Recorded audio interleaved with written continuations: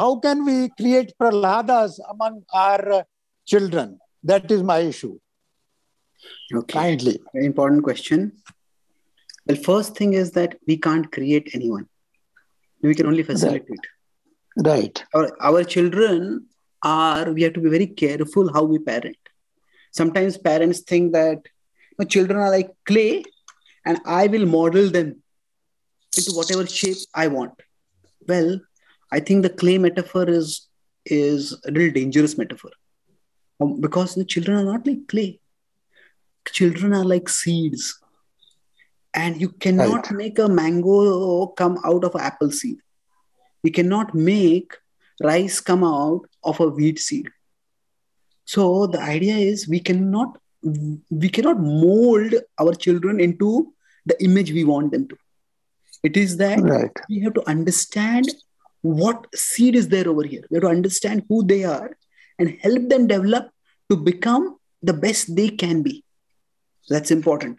If we have a metaphor that I will make my children like this, that itself is operating on a platform which is philosophically imprecise, and practically it can be quite alienating, because our children need to feel that we care for them.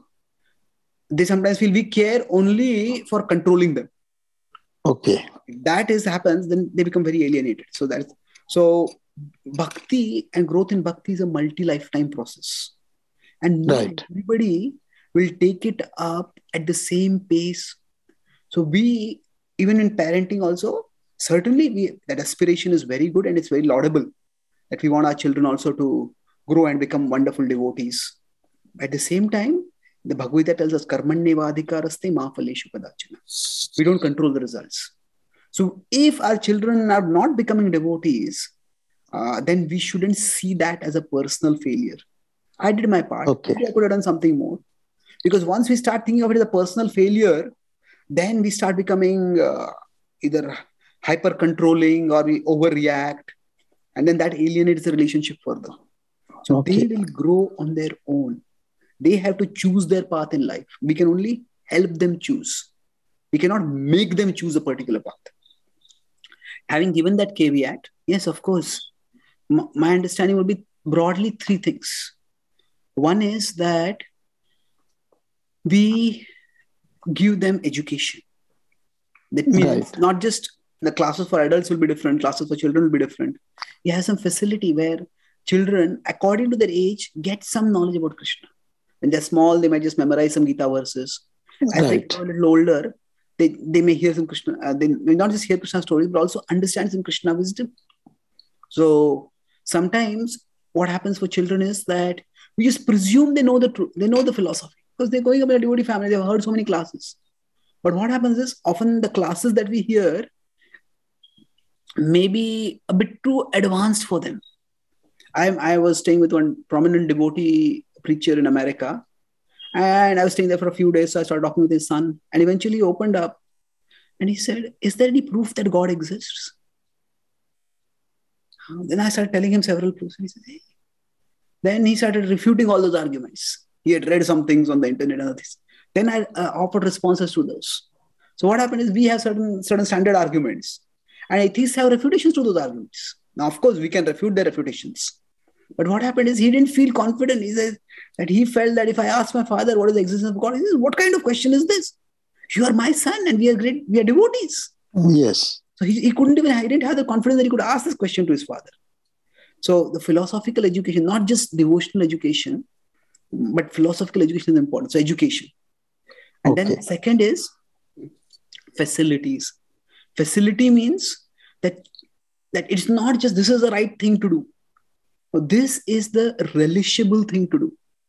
There need to be forums where children can get along with other children who are also devotionally inclined and have a good time. Recently I was on an interfaith meeting virtually. There was this Christian pastor. He told about some survey. He said that people were asked in America, what is your conception of a priest? They asked basically college students. What is your conception of a priest? And the reply, or at least one particular reply, he said, a priest is someone who is constantly worried that someone somewhere is having some fun. Okay. So their idea is that these people are all killjoys. They're all spoil sports. Everything that we enjoy, they tell us don't do it. Yes. So we need to actually be able to facilitate our children so that they experience the joy of bhakti. Not just the Right. Don't do that. I think that's very important. Yes. So now how do we do that? There could be kirtan, there could be music, there could be dramas. The children come and dress in various ways and perform dramas. So that's why the culture of Krishna consciousness comes in. Culture is not just about rules. The rules are important, but the rules are meant to be roads to a destination. And the destination is experience of higher happiness.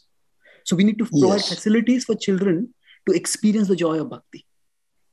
Right. Third is our personal example.